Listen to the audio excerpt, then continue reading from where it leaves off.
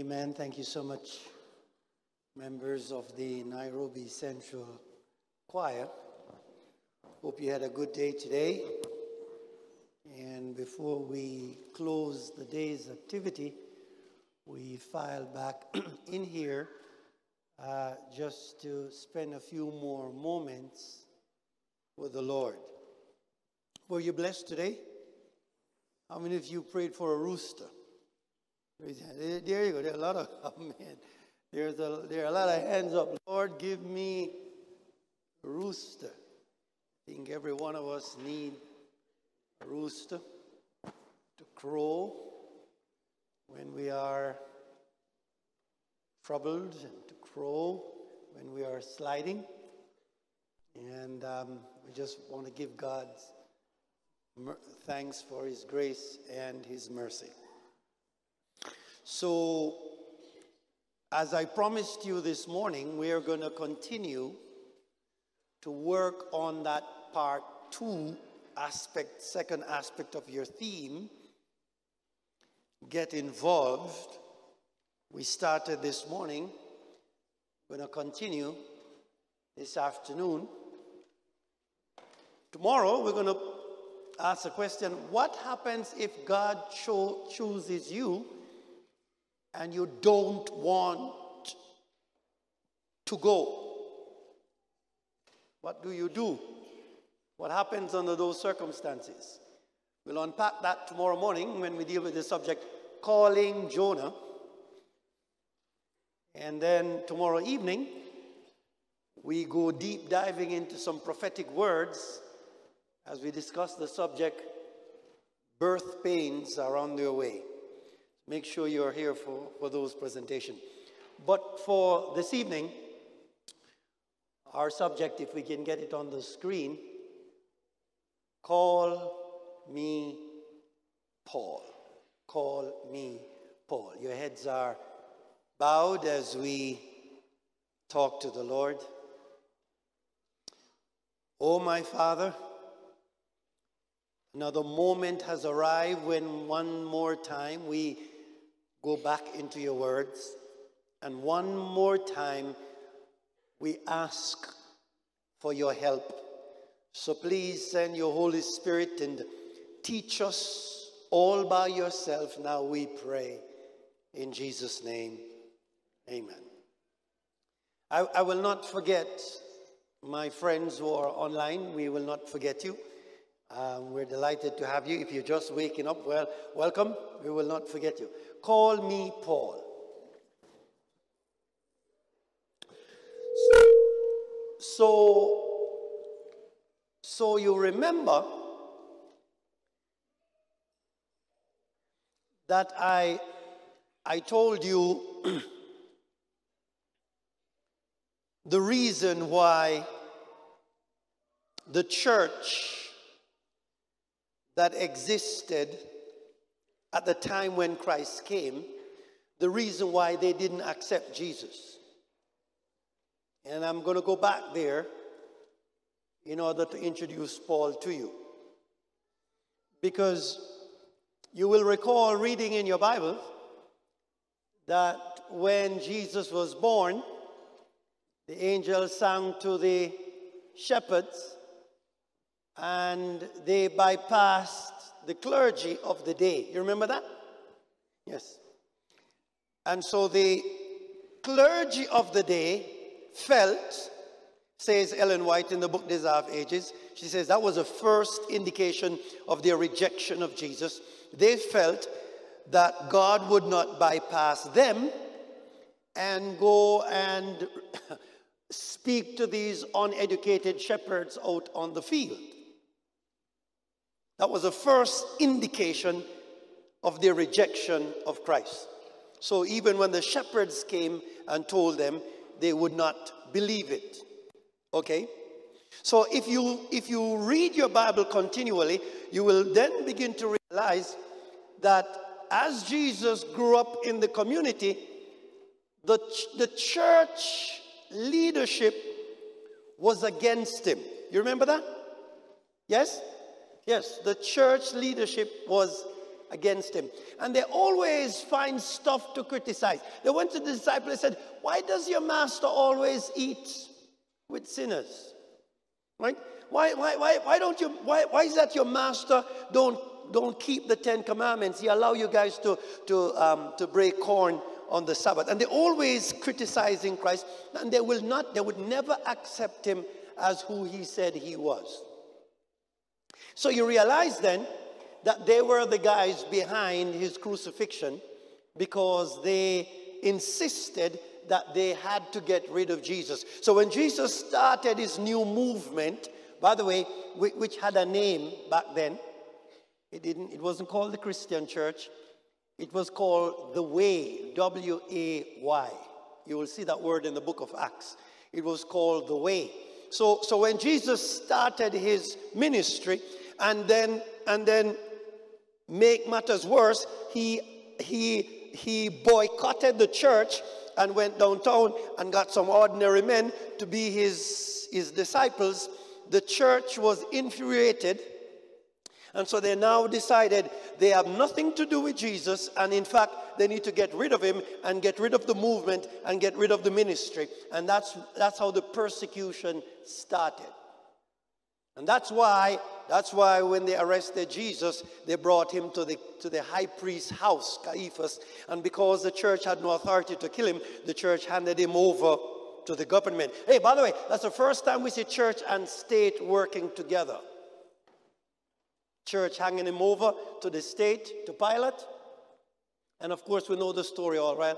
They killed Jesus, and they thought when they killed Jesus, they had killed the movement. But what they did not, I don't know who advised the devil. I don't know who advised Satan. Because if I was advising Satan, I would have told him, don't kill Jesus. Yeah, don't. If I was advising Satan, I would have told him a couple of things. One, don't kill Jesus. And two, if you try to kill him, don't put him on a cross and don't put him on a hill. Because I've read somewhere that Jesus, if I be lifted up, I will what? Draw all men unto me. So the mistake that Satan did, he killed Christ through the church, hoping that he would have killed the movement. And when Christ was dead, 11 disciples sprung up. And then after they killed Christ, the church went after the disciples. Is the church still with me? Yes. They went after the disciples, and they slaughtered them one by one, by one, by one, trying to kill the movement. Now, that's how your friend Paul came in the picture. Because one of the fiery preachers of Jesus' church was a little guy named Stephen. You may have heard about him. He was a fiery preacher, dedicated preacher for the church. And as he and as he preached the word of God, the same folks that killed Christ and the same folks that killed the rest of the apostles came after him to kill him. They arrested him and decided to execute him by stoning. And the text says, while they had Stephen being stoned, I'm going to put the text on the board. I'm in Acts chapter 7, verse 57. Then they cried out with a loud voice, stopped their ears, and ran at him with one accord. Meaning, while Stephen was preaching, they were angry with what Stephen was preaching. They didn't want to hear anything about Christ. They didn't want to hear anything about his movement. They didn't want to hear anything that this church or this movement is preaching. So they ran towards him, and verse 58 says, and they cast him out of the city. They grabbed the preacher. I don't know if he had a pulpit, but they grabbed Stephen and they dragged him out of the city and they stoned him. And then the text says, and the witnesses, look at the word, and the witnesses, meaning those who were stoning Stephen, laid down their clothes at the feet of a young man named Saul. Meaning, when they were stoning, they took off their coats, because they can't stone with coats. So they took off their outer coats, and they rested, all of them, they rested. So at the feet of this young man named what? Saul. So welcome Saul in the Bible. That's how he is introduced in the Bible. That's the first time we see him arrive in the Bible. He was the close keeper for those who were murdering a servant of God. That's how he is introduced in the text. And the verse 9 says, and they stoned Stephen as he was calling on God and saying, Lord Jesus, receive my spirit. Then he knelt down and he cried out with a loud voice, Lord, do not charge them with this sin. And when he had said this, the text says what happened? He fell asleep. Fell asleep, meaning he died. And that's how we met Paul. He was the close keeper. He was the keeper of the close for those who were murdering a preacher of God. And then the question you must ask me, why are we discussing Paul? Because I'm going to tell you something. If you think Peter was bad, hey, if you think Peter was bad, right, check this guy. Check this guy. If you would not include Peter on your team because of the weaknesses he had, because of his past history, because of what we know about him, check this guy. This is the last person you expect to be on any team that has anything to do with God. So what's my message this afternoon? I just want somebody in Nairobi Central, and those of you watching, to understand that God is prepared to use any one of us to carry out his work. That's what I want you to understand. I want you to understand, you can't be that bad. You can't be that far down in sin that God can't pick you up, wash you off, hey, polish you down, and use you for his kingdom. So this is how we met this guy. Chapter 8 of the book of Acts continues the story. Chapter 8 says, in verse 1, it says, now Saul was consenting, agreed, was participating in the death of Stephen. Saul. In other words, Saul agreed with the killing. He may not have thrown any stone, but he helped those. Accessory, he would be charged with. Yes? He was consenting. He was, so to that extent, he's very much a murderer of a servant of the living God. Why would you want a man like that on your team? Well, the text says, at that time, a great persecution arose. Against who? Against the church which was at Jerusalem. And devout men carried Stephen to his burial and made great lamentation over him. Verse 3. Now, as for Paul, help me read this stuff. 1, 2, 3. He made what? He made havoc of the church. Ha! He made havoc. Another translation says, as for Paul, he destroyed the church of God. How did he do that? The Bible says he would enter into every house. Check you out. If you oh Lord, if you have membership in that little church called The Way, Paul is coming for you. Yeah. So, every house he would enter. And the Bible says, look at the words. The Bible says, and he would drag off men and drag off women and bring them to where? To prison. So Paul was a terror in the community. This is what you call a terrorist. This, oh Lord of mercy. Hey. Paul was a terrorist. to the church, to the movement. And you have to ask yourself the question, is God crazy or what? How could you possibly consider to put a terrorist among the team? I watched a little African movie named God Must Be Crazy. Anybody ever watch that movie? You all watch it? Yeah. Lovely movie, man. Lovely movie. I was in college years ago when I watched the movie. God must be. God, you know, sometimes when I read the Bible sometimes and God does some stuff, I come to that same conclusion. God must be crazy because he does some crazy stuff. Sometimes blow your mind out of this world.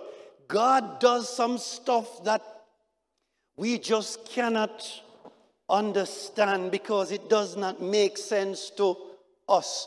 That's why he declares, my ways are higher than your ways, and my thoughts are higher than your thoughts. That's why he is God. Because I know for sure, not a single member of Nairobi Central would vote to add Paul to the church membership. He was a terrorist. The folks were scared of him. If they ever heard his name, people start to tremble. That's how bad he was. And as he continued to harass the church, to imprison the member, to burn down church building and murder those who he wants to murder, as he continued his terrorist trend and shocked and waved through the entire community, the text tells us that one day he was not just satisfied to hunt down the people in Jerusalem. He spread his wings and he was heading to Damascus to terrorize those in Damascus. And the text says, then Saul, look at that, I'm in Acts chapter 1, chapter 9, verse 1. Then Saul still breathing, look at the text, Saul still breathing what? Threats, and what else? Murder. I'm not lying on the guy, that's what the text says. He's still breathing threats and breathing murder against the disciples of the Lord. And so in order to carry out his mission, his murderous mission, he had a hatred for the church with a passion. By the way, watch a preacher, he's a member of the other church. Does that make sense? Yeah. The church that didn't like Jesus. He's a staunch member of that church. And he, being a member of that church, has an hatred for this church. Oh, you're not getting the preacher. He's a member of another denomination that has a hatred for this denomination. And he felt that this new denomination shouldn't be in existence. So he has dedicated his life, committed himself to exterminate the church that Jesus is organizing. So he decided he went to the high priest, watch the preacher, that is his high priest, part of his church, because they are the established church. Is the church with me? Yes, stay with me. They are the established church. So he went to his pastor. I'll put it in your context. And what he went to the pastor for? To ask for what? Letters from him to the synagogues over in Syria, in Damascus. Why do you want these letters, Paul? Oh, I'm going to Damascus, pastor, and I need a letter. I need an official letter from you so that if I find any of these little Jesus followers, oh Lord, help the preacher. On my way, I need a letter from you as the head of the church. So if I find any of these Jesus followers, found any who were of the way, that's the name of the church, the new church Jesus started. That's the name. Write it down. If I find any who are of the way, whether men or women, I'd like to get your permission to bring them how? bound back to Jerusalem. Can one church person hate another church person so much? Can one man has so much hatred inside of him? And if you find that man, could that man possibly be used by God to be part of the team? Oh, let me put it where you can get it. When your pastor and your campaign and your camp meeting organizers came up with the theme that says, Jesus is coming, get involved. Do you think that they could possibly entertain the idea that a man like this guy should join the church?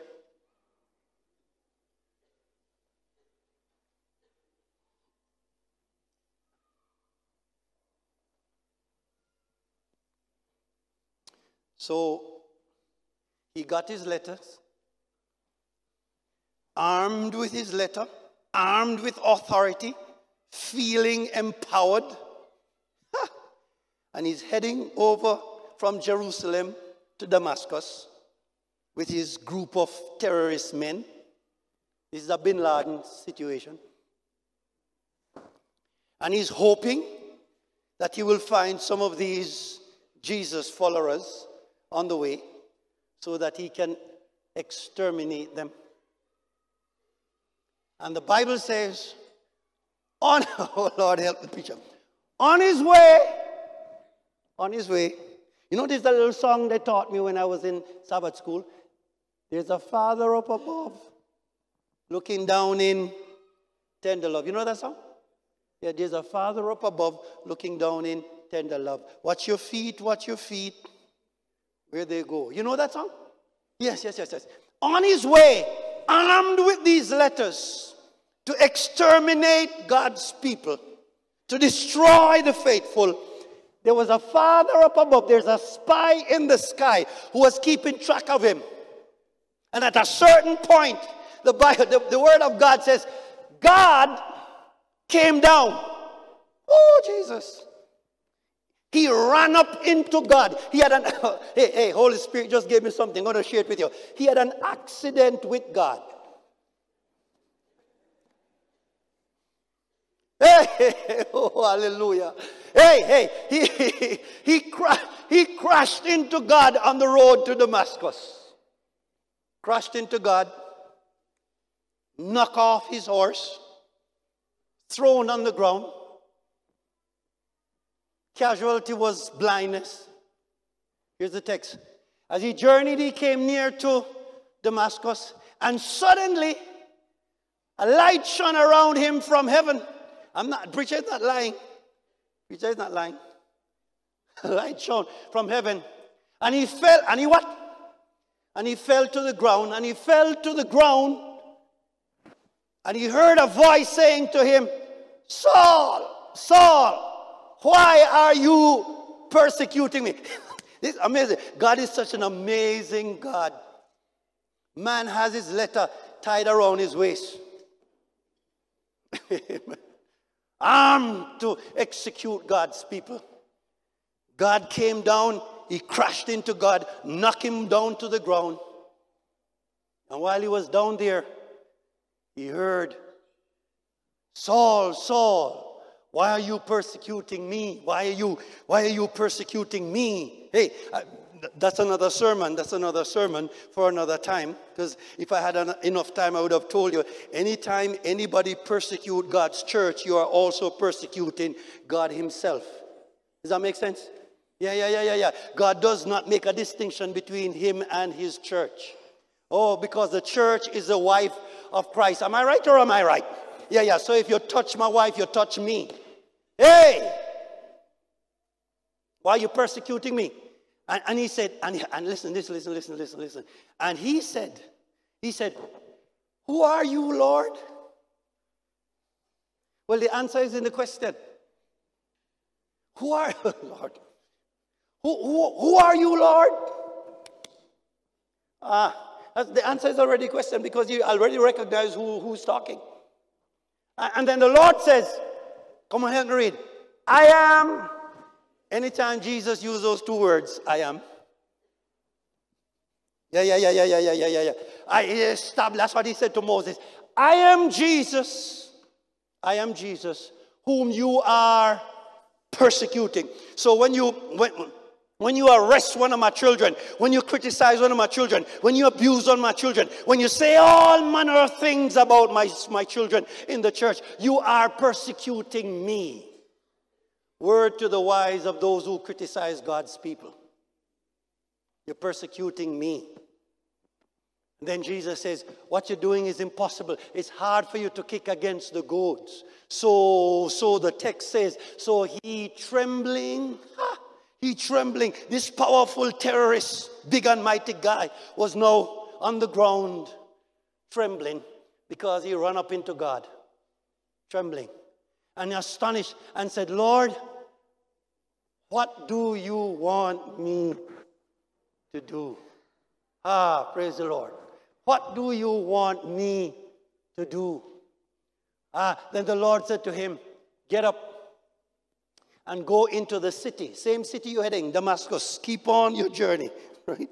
Don't even go back home. Keep on your journey. Go into the city. And you will be told what you must do there. So get up and go. Get up and go. And then Saul arose from the ground. Verse 8 says, and when his eyes were opened, he saw no one.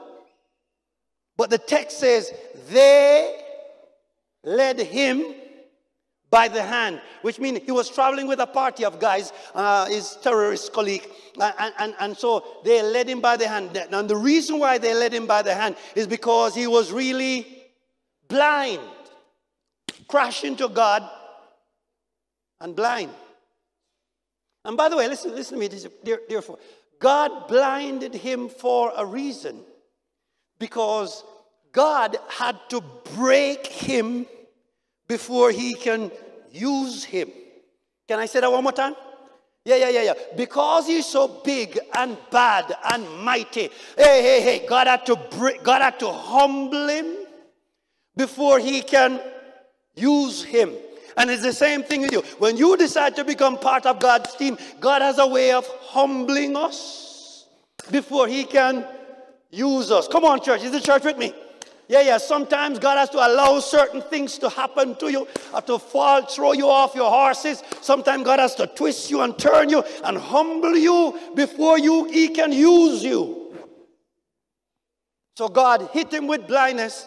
And now this mighty guy who left Egypt, who left Jerusalem with his letter still bound around his waist, was now being led blind. Blind. A mighty God. And the text says he was 3 days without sight, and neither ate nor drank. Here's the drama. This is the drama. So now he reached the city, and I don't know where they put him, but here's the drama. There was a certain disciple, one of Jesus' guys at Damascus named Ananias. And the Lord said to him in a vision, Ananias, and he said, yes, Lord, here am I. And the Lord said to him, I want you to get up. Watch your text. Hey, watch your text. Ananias, yes, Lord. This is one of Jesus' favorite disciples. And Jesus says, I want you to get up out of your house and go to a street downtown called what? Straight. And when you go down there, inquire in a house of a guy named Judas. Go into Judas' house, and when you go to Judas' house, ask for a guy named Saul of Tarsus. For behold, he is what? Oh. Hey. Oh. My man starts to pray. Hello, somebody. Have you noticed that there's a change already started to take place? Yeah. Now he starts to pray. So God told Ananias to go find him. What's he do? And in a vision, he has seen a man. He says, Ananias, go on, because Saul, who is praying, had a vision, and he saw you coming. He saw you laying your hand on him. And when you do that, he will receive his sight. So get up and go find him. Well, Ananias says, hold on, Jesus, hold on.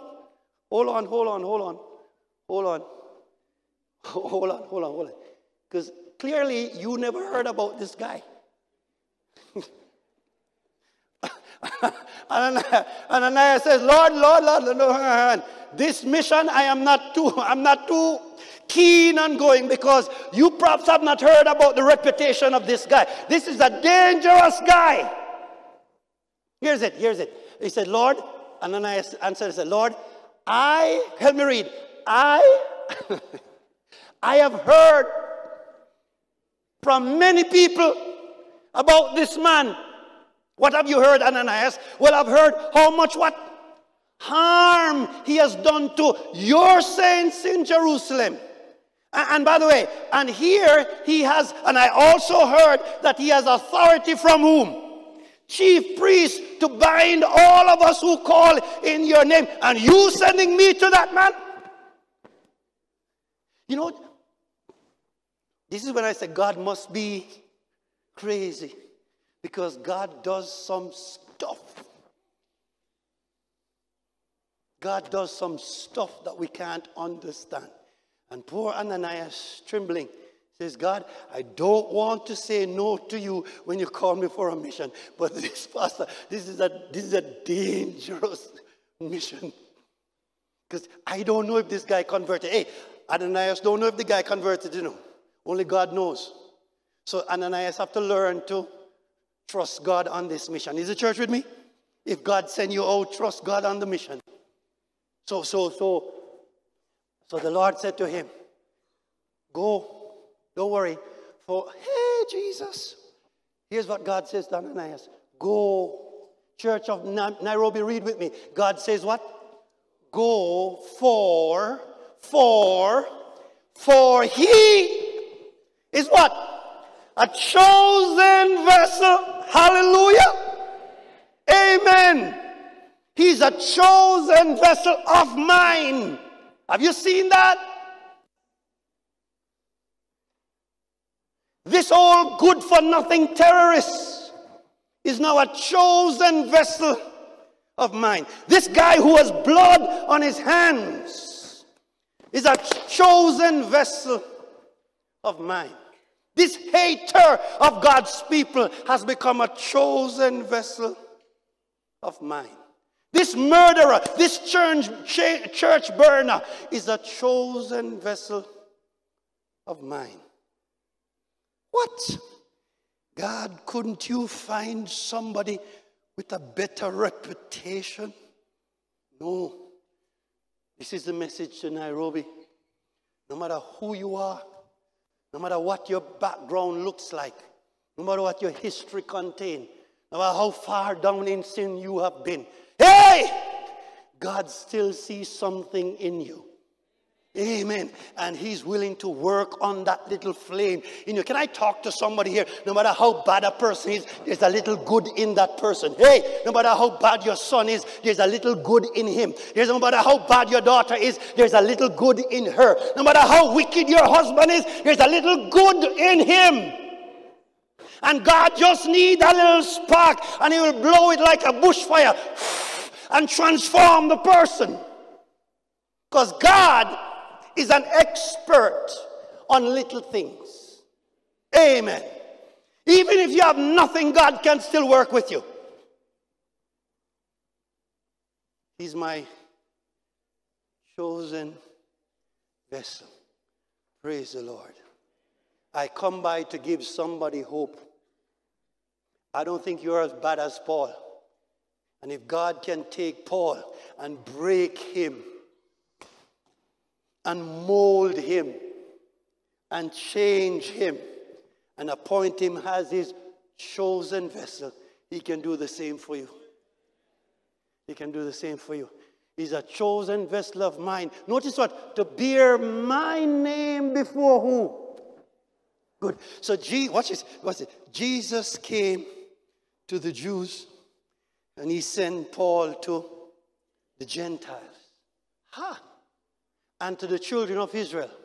For I will show him how many things he must suffer for my name's sake. And so, watch me. And so God, in his goodness and in his grace, has taken the worst scumbag in society and brought him in to be his chosen vessel. What an amazing God. When the church says get involved, it means every single one of you. No matter what people say about you, no matter what the records are about you, God is willing to use you as a vessel in these last moments. Well, Ananias went his way. Here's the drama. And he entered the house. Good guy, Ananias. Good guy. And he lay his hand on him. And then here's the part that sweets me. I had to laugh. I think he's still trembling. But he's, you know what they taught me? What bravery is? I used to think that bravery means a person who has no fear. And they say, no, that's not what bravery is. That's foolishness. Yeah, bravery, a man who is brave is a man who is fearful but still go on. Does that make sense? That's a brave man. A man who have no fear is a real fool. This guy, I think he's fearful. Are you with me? But he is still going because God sent him. Is the church with me? So when he went to the house, he found the house and he found the guy. The guy was very much there. And I guess he came in and he was trying to be very polite. He says, brother, he says, what? Brother Paul, are you kidding me? Brother Paul, when did this terrorist become your brother? Hallelujah. Brother Paul, meaning that he also has accepted the man because God gave him permission to do so.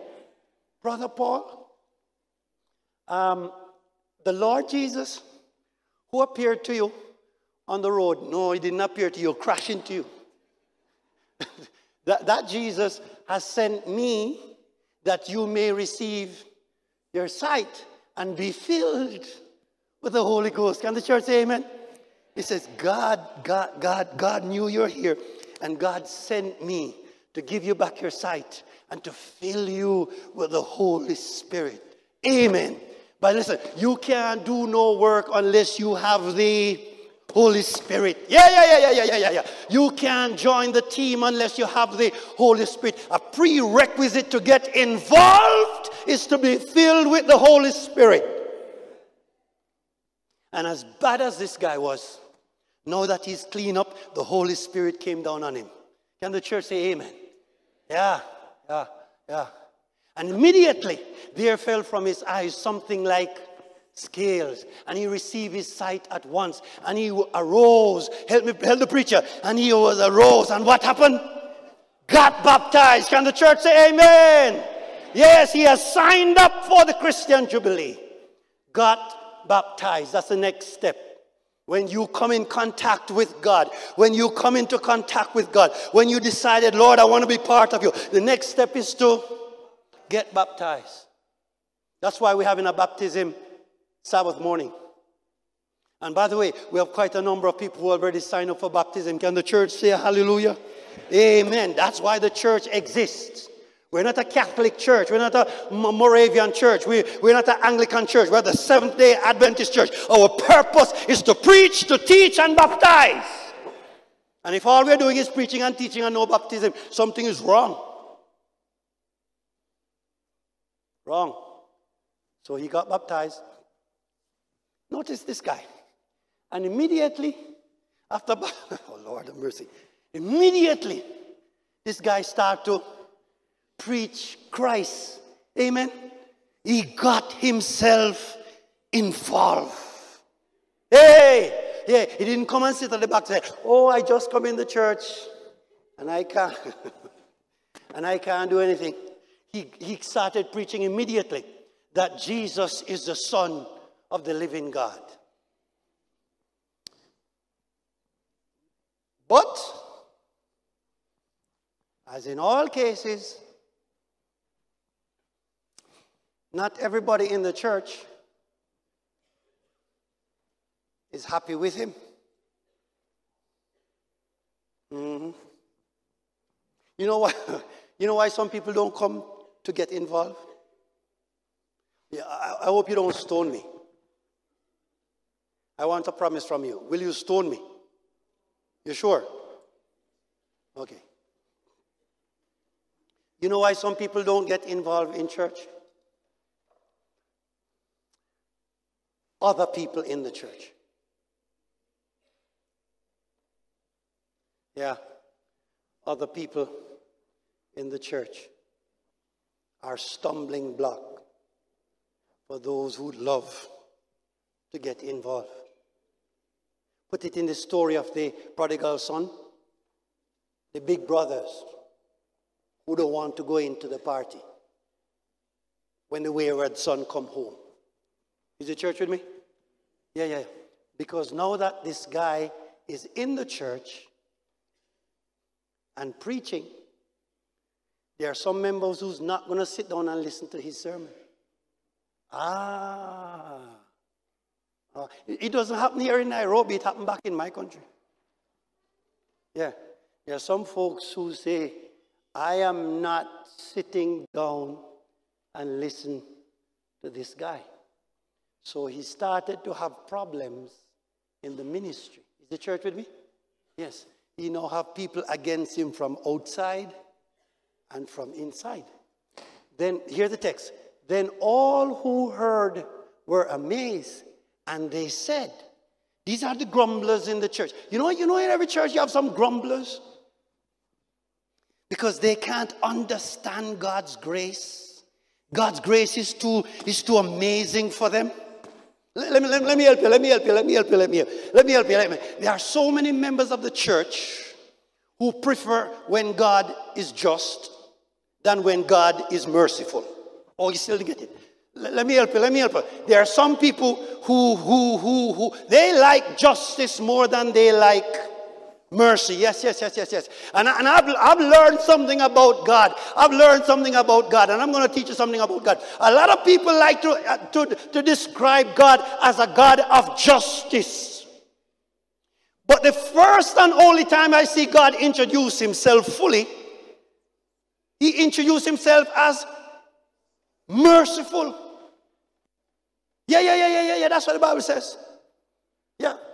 The Lord God, full of grace and mercy. That's how he introduced himself to Moses. When when Christ was passing and the back part of Christ, Moses was able to see the Lord introduced himself. The Lord, merciful and gracious. That's how God introduced himself. But when we introduce God, we introduce him as a God of mercy. When he introduced him of justice, when he introduced himself as a God of mercy. He wants to be known as a God of mercy. So the grumblers in the church, when Paul started to preach, is this not he who destroyed those who call on the name in Jerusalem and has come here for that purpose, so that he might bring them bound to the chief priest? So how is this guy preaching? He mess up the brain of the members. And when Saul himself finished his sojourn in Damascus, now he's converted, filled with the Holy Spirit, baptized in the church, went back to Jerusalem now, where he was originally from. He had problem over there. The Bible says when Saul had come to Jerusalem, he tried, look at the text, he tried to join the disciples. But they were all afraid. Oh, Lord. They were all afraid of him and did not believe that he was and I can't blame them. Can you?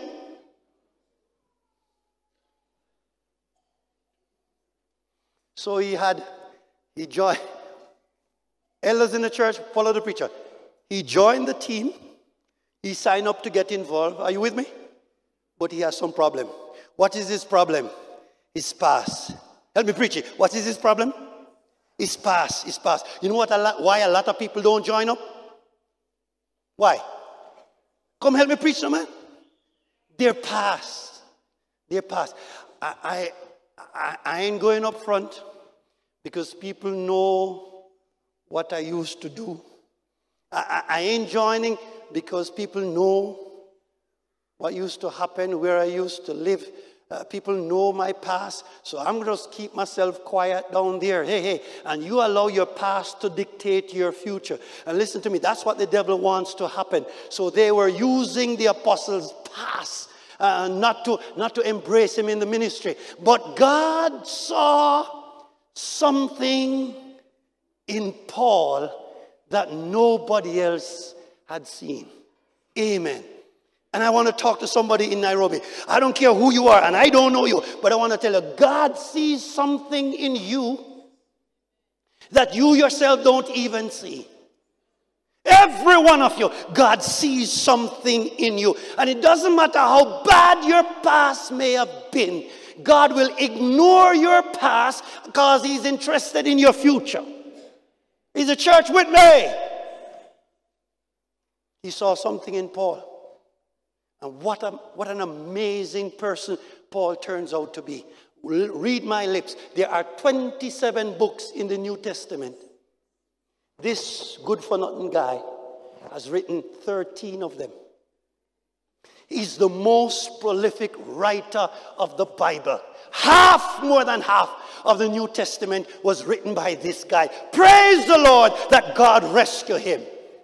In the New Testament, the apostolic church exploded. Why? Because this guy gave his life into ministry. He became one of the best pastors and best evangelists. There are about 12 churches that Paul himself either started or enriched. And I can go through the list. At Antioch was his first church where he started his ministry. And then he built up the church at Corinth. And he built up the church at Ephesus, and he built up the church at Philippi, and he built up the church at Thessalonica, and he built up the church at Colossae, and he built up the church at Galatia, and he built up the church at Rome, where he finally died. Incredible evangelist. Now you understand why, in spite of his past, God went for him.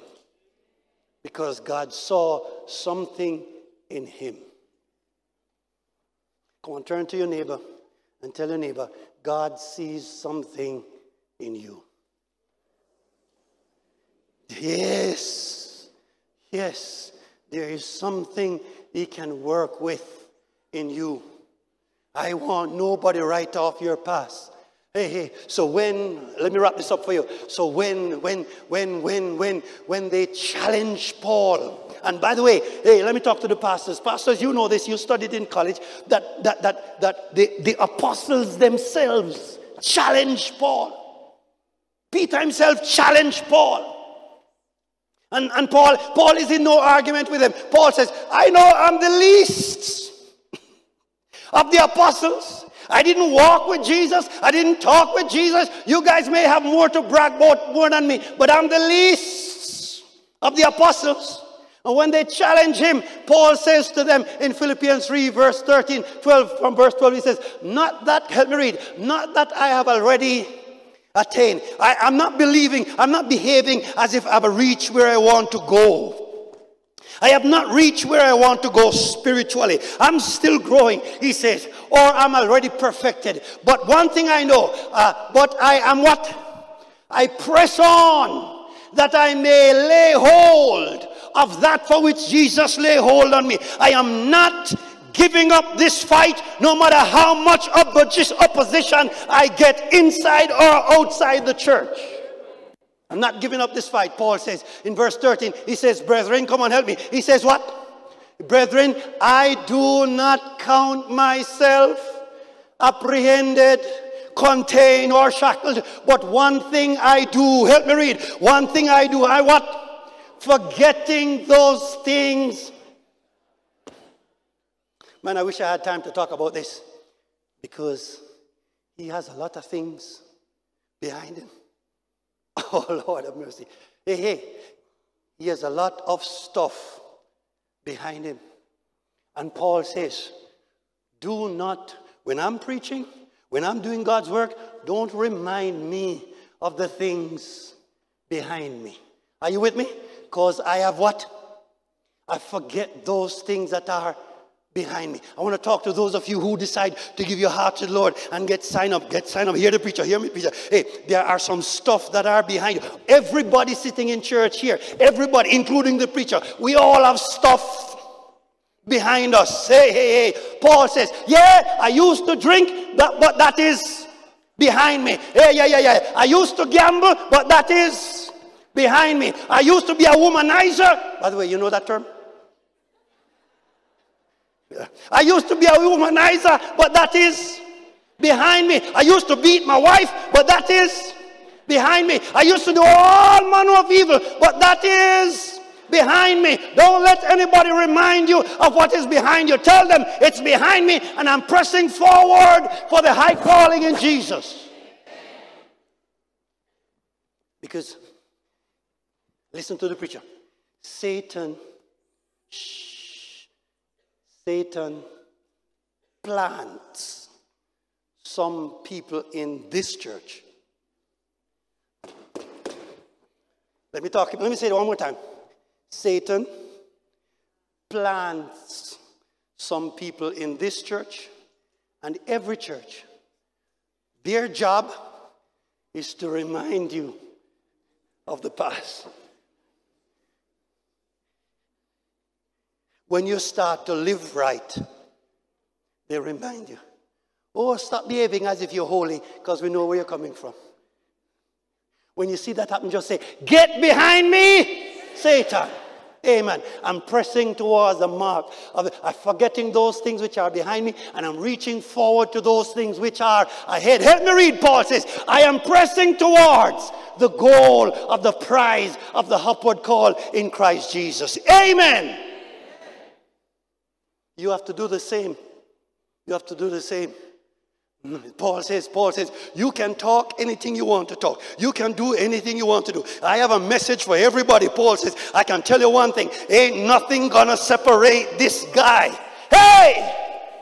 Ain't nothing gonna separate this guy from God. Romans 8:28. Help me read. For I'm persuaded that neither death nor life, nor angels, nor principalities, nor powers, nor things present, nor things to come, Paul says, nor height, nor depth, nor any created thing shall separate me from a God. Are you prepared to make that statement? Paul says, nothing, nobody, come with your schemes. It will not shake me. Hey, come with your stories. It will not move me. Come with your plans. It will not destroy me, because I've made a commitment. I've made a commitment. For me to live is Christ, and to die is it. So there's nothing you can do against me. That's the state all of us must reach when we sign up to be a child of the living God. So he says in 1 Corinthians 4 verse 8, he says, but we have this treasure in earthen vessels.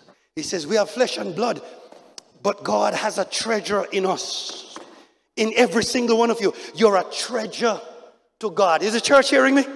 Yes. And he says, we are, hey, help me read. He says, we are hard pressed on every side. Problems. Yet we are not crushed. We are perplexed, but not in despair. We are persecuted, but not forsaken. Struck down, but not destroyed. Always carrying about in the body the dying of the Lord Jesus, that the life of Jesus also may be manifested in our body. You can't get rid of us because we're anchored in the blood of Jesus Christ. That's what it is required in these last days for those of us who sign up. Finally, he gave his life for the cause. He gave his life for the cause. Arrested and tried. Put in prison in Rome. And hours before his execution, this man of God, this incredible stalwart of Almighty God, whom God picked up and turned around, who dedicated his life to the service of God, who on the day when the roll is called up yonder, there'll be so many people who will answer the call because of this one man. On the day of his execution, he took out his pen and he wrote a final letter to his young protege, Timothy. And from the prison cell, with trembling hands, he wrote, "For I am already being poured out as a drink offering. And the time of my departure is at hand. My pulpits will be silent.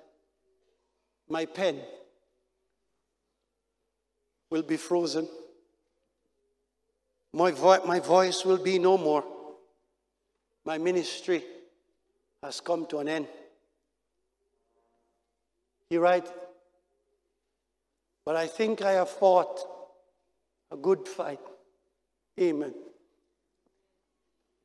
"And I believe with all my heart I have finished the race. And praise the Lord, in spite of all that they do to me, I have kept the faith." Amen. And he says, finally, "There is laid up for me a crown of righteousness." Oh, brethren, catch this. Paul did not say, "Finally, I hope there is a crown for me." Paul, hey, can I talk to somebody in the church? I don't want you to sit in church as a baptized member of the Seventh-day Adventist Church in these last days and say, "I hope there's a crown for me." Too many members in my church are not sure whether there is a crown or not. And if that is so, that's an indictment on your soul. It means you are not experiencing the joy that salvation brings. Paul says, "There is laid up for me." I'm not asking anybody. Let me wrap it up here. Pastor Mbushi, I'm not asking anybody. I'm not in any doubt. I know with certainty that there is a crown laid up for me, which the Lord, the righteous judge, will give me on that day. And then he said something that warms my heart, Pastor. He says, "But it's not for me only. Amen. In other words, there's a crown up there for him, and there's one for me, and there's one for you. And not for, help me read, 1, 2, 3. And not me only, but also to all who have loved his appearing. Amen. Amen. What an amazing story. What an amazing story. They drag him out his prison cell. They brought him to the executional hall.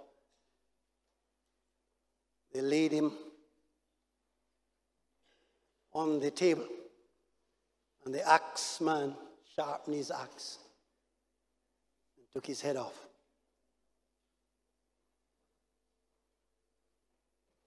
That's the end of Paul.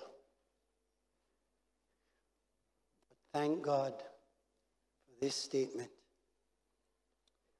When the righteous judge comes and begins to call the roll up yonder, from the mossy old grave where the pilgrims lay, the song says, they shall be open as wide as before. And the million that sleep in the mighty deep rise to life once more. And in that number, Paul will come back. Amen. That's why we are in church. If you, by God's grace, willing to do the same thing will happen to you. You will go down in a mossy old grave. But if you go down putting your trust in God, when the resurrection morning comes, you will be in the number. You'll be in the number. I'm finished. So let me do what I've always done every night. This is a unique call. I'm going to ask the praise and worship team to join me. That nice little song. I don't know how it starts.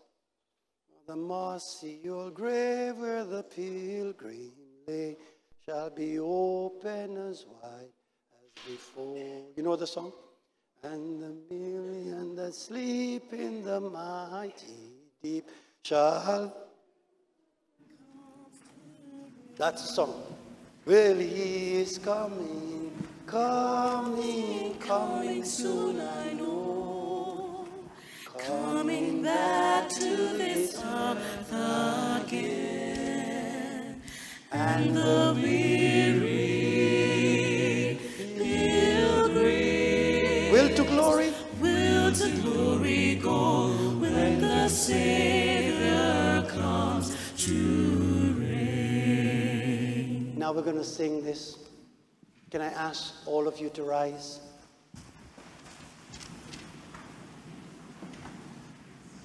We're going to sing this song. I'm going to invite my pastors to join me again. All my pastors. Join me again, please.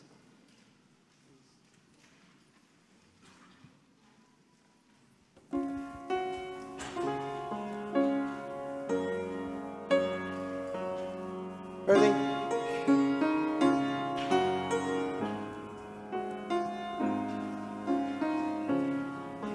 It is, I want you to hear me when I say this. It is not an easy road to work for the Lord. It's not a bed of roses to get involved. It requires sacrifice. It requires personal sacrifice. It requires some pain sometimes, some heartache sometimes, some tribulation sometimes. All of the disciples made sacrifice that we could never even imagine. They all died for the sake of God. They are buried somewhere. There's going to be a resurrection morning when the children of God will come forth. And on that day, you want to make sure that you're in the number. So I'm going to ask you in the name of Jesus.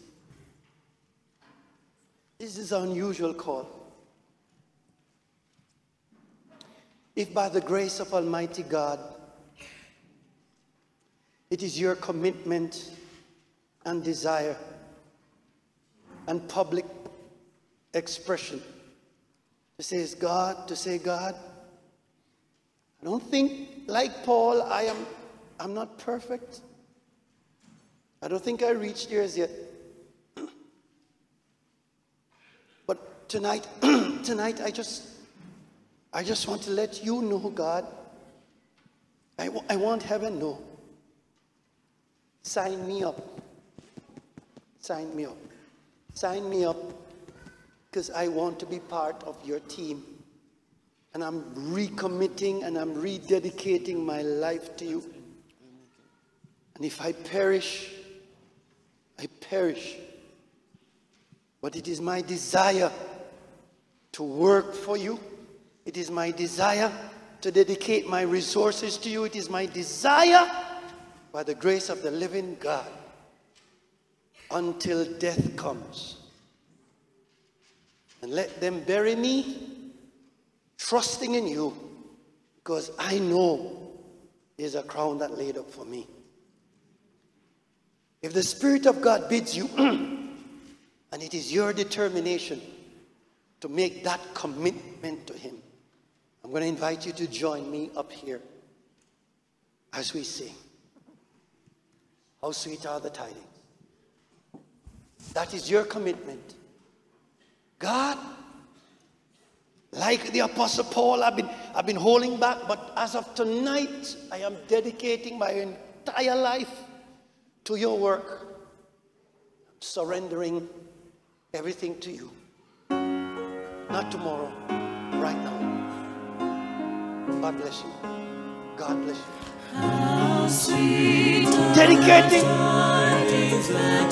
Dedicating my life. Count on me, Jesus. Count on me, Jesus. Count on me, Jesus. Count on me. Count on me. Count on me. Count on me. Count on me. I have not been as I'm supposed to be, but count on me. When camp meeting is finished, I'm a different person. Count on me. Count on me, Jesus. Count on me. My time, my resources, my health, my wealth. Count on me, Jesus. It's going to be rough, Lord, but count on me. Count on me. Count on me, Jesus. Count on me. Count on me.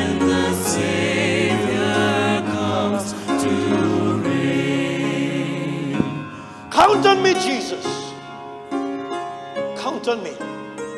God bless you. Count on me. I know it's going to be rough, Lord. I know it's going to be rough. But I'm prepared to make the sacrifice. And if I perish, I perish. Count on me. Is there anybody else? The mossy old grave. Is there anybody else? Is there anybody else? Count on me. Count on me.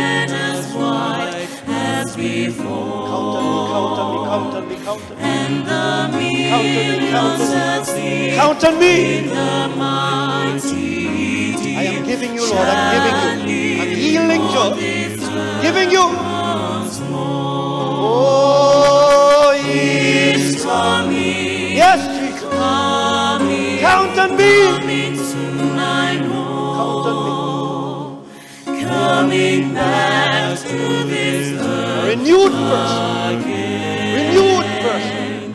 And the weary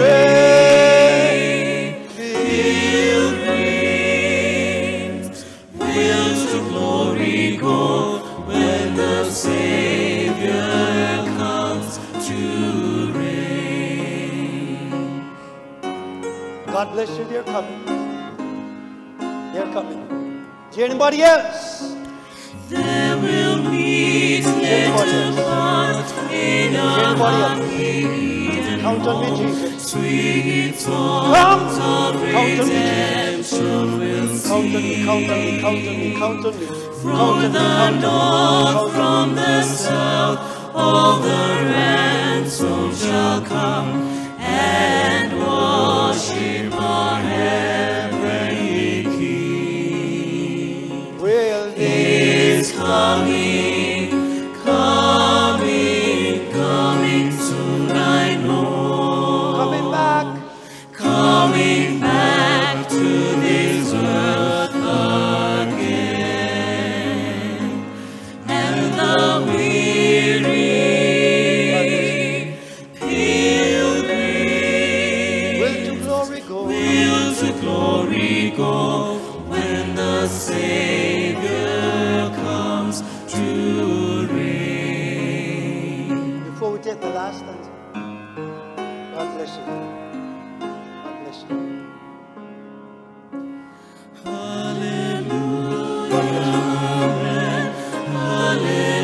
Hallelujah again. Soon you faithful we all shall be there. Yes, sir. Oh, be watchful. Oh, be watchful. Oh, be hopeful. Oh, be joyful. Till then, and the crown of His glory. Oh, can the church of God sing that song? Well, Is coming, coming, coming soon, I know. coming back. Coming back to this earth again. And the weary And the weary pilgrim will to glory go. will to glory go when the Savior comes to reign. And the church say amen. I have to close because my time is already gone. But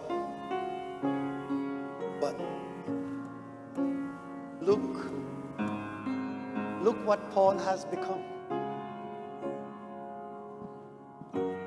Look what he was before. And look what God has done with him.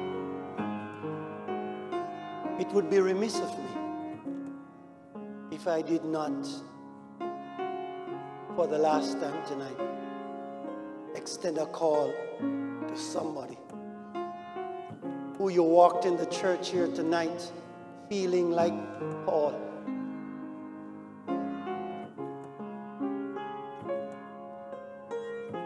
Feeling as if there's no hope.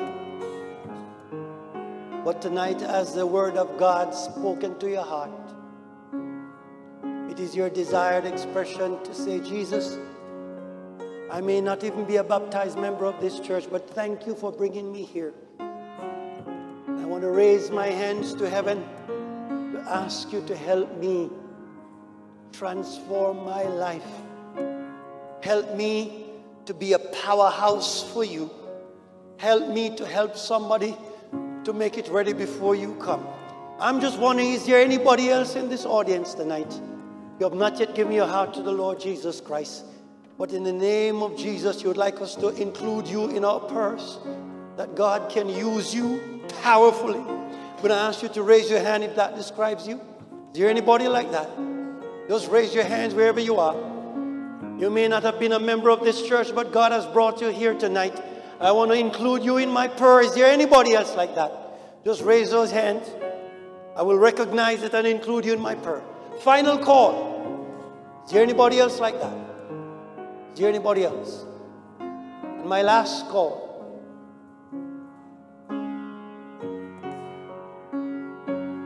A few months ago, God bless you, come on up. A few months ago, I asked my church a question. I said, how many of you are dead certain that there's a crown in heaven for you? How many of you are dead certain that you will make it in the kingdom of God?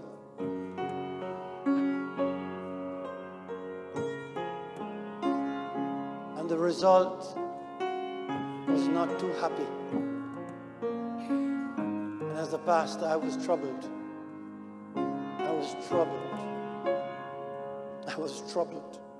And I'm going to ask the same thing here. I don't want you to show your hands.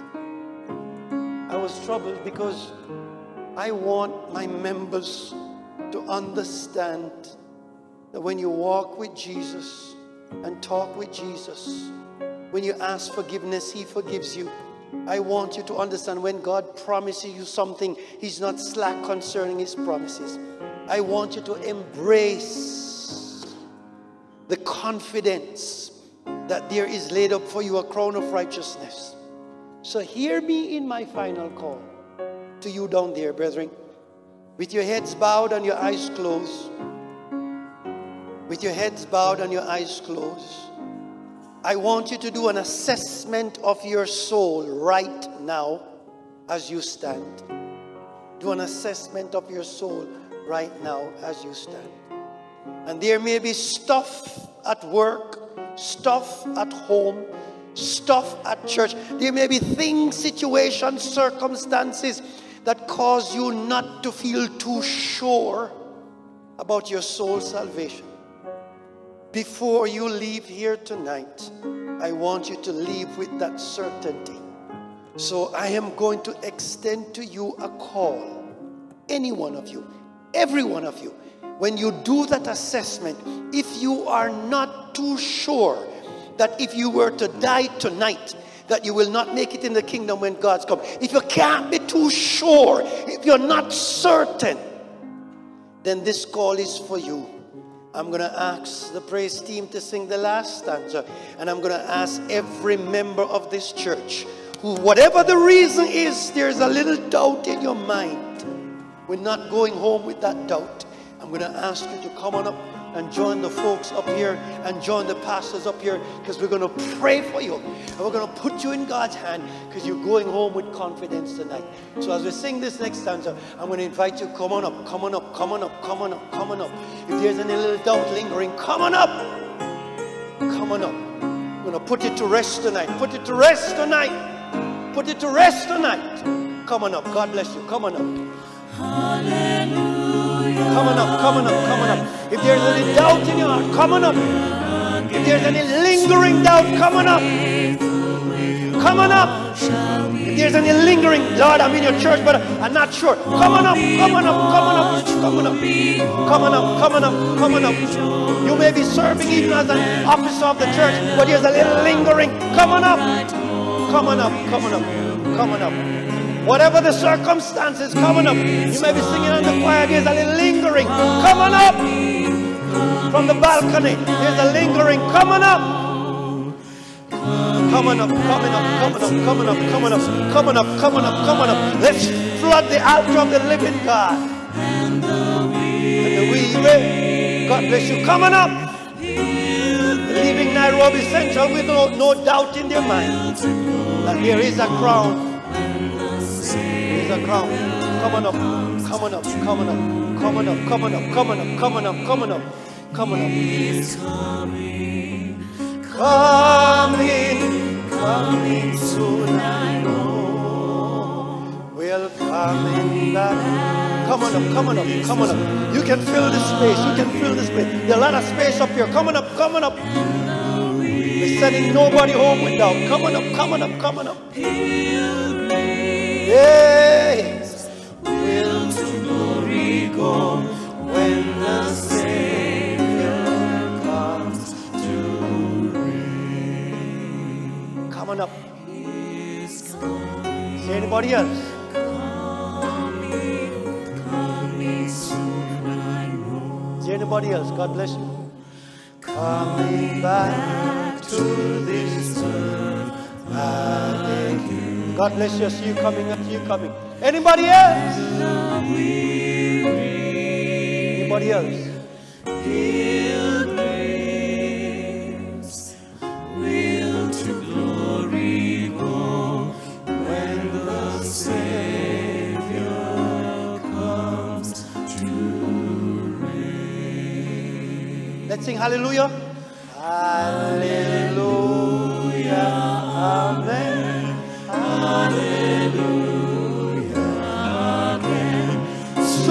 faithful. We all shall be there. Praise the Lord. Nairobi Central will be there. Karangata will be there. New Life will be there.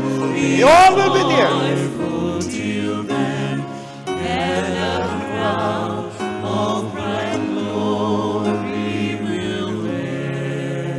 Oh, for the last time we sing. He's coming. Praise the Lord. Coming, coming soon, I know. Coming back to this earth again. And the weary pilgrims will to glory go when the Savior comes to reign. And the church say, Amen. We're going to ask a pastor to do two prayers.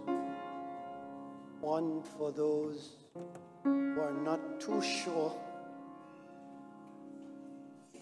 They cannot say like Paul, I know there's a crown.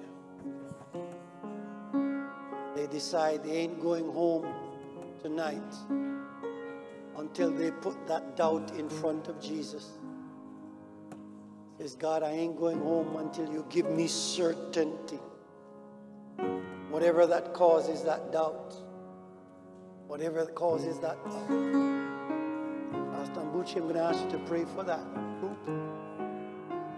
group that are members of this church, perhaps maybe members of another church and you're visiting, but this doubt lingers in your heart and it robs you of the joy of salvation. Like Paul, you can't say, I know, but before you leave here tonight, you will say, I know that there's a crown laid up for me, irrespective of my past. I know. And then, Pastor, I'm going to ask you to pray for the first set of folks who came up with a determination and a commitment to surrender their entire life to Jesus. Like Paul, if I perish, I perish. Just take me, God, and use me for your purpose. But at the end, just make me ensure that I'm in my number. And also in that prayer, I'm going to pray, Pastor, for those who have indicated that come Sabbath morning, they will be in the baptismal pool. And the church say amen. What a rejoicing it's going to be. Your heads are bowed, your eyes are closed. Let us pray. Our God and our Father, our Creator and our Redeemer, what a joy you have brought into our hearts through the life of your Son, Apostle Paul. Yes, Lord. What assurance you have restored in our Christian experience tonight through the ministry of your servant, Apostle Paul. Father, we are so thankful that you called Paul and you used him as a vessel, and through his testimony, Father God, we are so delighted to know the conviction that, Lord, you put into his heart. And as we stand in your very holy presence at this hour, Father God, we have stood that you may give us the same conviction that will drive us the rest of our lives. Yes, Jesus. No matter what will happen tonight, tomorrow, this month, this year, we know our salvation is safe in Jesus Christ. Father God, I want to thank you for the members who have come to listen to your word. Others are members of this church, Nairobi Central. Others are members of Seventh-day Adventist Church, different churches, but they have come to listen to your word. I pray, Father, in the name of Jesus Christ, baptize each one of us with your Holy Spirit. Amen. That even as we leave this place, we can testify like Paul, I know my Redeemer liveth. Amen. Father God, how I beg that, Lord, may you help each one of us to be solidly in this conviction that we will live for you, we will walk and work for you as long as you will give us life to live. I pray, Almighty God, fill each one of us and solidify this conviction in our hearts that, Lord, we shall live for you, and to live for you is gain. And Lord, how I pray that may you help each one of us. Father God, I pray that from today henceforth, that we shall never allow any doubts in our lives. Because Jesus Christ, who died for us, he lives in heaven. Amen. And with that assurance, Father God, we will live with him now and as we wait for him to come for us. Father God, I pray that may you bless each one of us where we have doubted you in the past. Father, I beg in Jesus' name, forgive us and cleanse us. And may you get us into these roots solidly, that never again shall we look behind. We shall ever look forward where our salvation cometh from. Amen. Bless your servant that you have used tonight to bring these words unto us. May these words make a difference in our Christian experience now and forever. For we ask all this in Jesus' name. Amen. Our loving Father in heaven, this evening we are in the whole presence, we are in your holy place. We want to thank you because you love us. We want to thank you for you sent Jesus Christ to seek and save the lost. We want to thank you because you do understand us. You do understand our lives. And there is a special thing in our lives that you want to disclose to us so that we may become useful vessels for your work. We want to thank you for this kind of a message that we have received this evening. We want to thank you for the presence of your Holy Spirit in the heart of your servant. He has made it clear to us that you have seen something special in our lives. That special thing you want to make use it for your cause. We want to thank you for the group that has just come to the stage. Some of us, God, we have come because we have seen that you understand that there is a special thing that in our lives that you want to make use of it. Our hearts have been kindled, and we want to pray that the purpose for which we have come to the stage here may be fulfilled in us and may be done according to your own will as we join hands to work together to work for you, to be witnesses for your holy name, to hasten your coming. And this will be effected in our lives, and this will be realized in our lives, and it will be done according to your own will, only when we will allow the Holy Spirit to continue encouraging us, making us to stand firm for the work. And at the end of it, you will come soon and take us home. So bless this group abundantly. May their hearts remain kindled, and as they endeavor to work for you, bless them abundantly until the second coming of our Lord Jesus Christ. And amongst this group, there are those who have accepted you as their personal Savior.